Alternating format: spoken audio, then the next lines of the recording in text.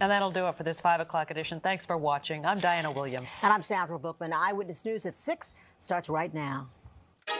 This is Eyewitness News, the news leader, with Bill Ritter and Liz Joe, Scott Clark with sports, and Sam Champion with the exclusive AccuWeather forecast. Now, Eyewitness News at 6. An investigation into police corruption rocks one of the largest departments in our area. And in tonight's Extra, have we got a deal for you? There's only one hitch. You've got to stay in town for the Republican convention. And if you do, the bargains are there for the taking.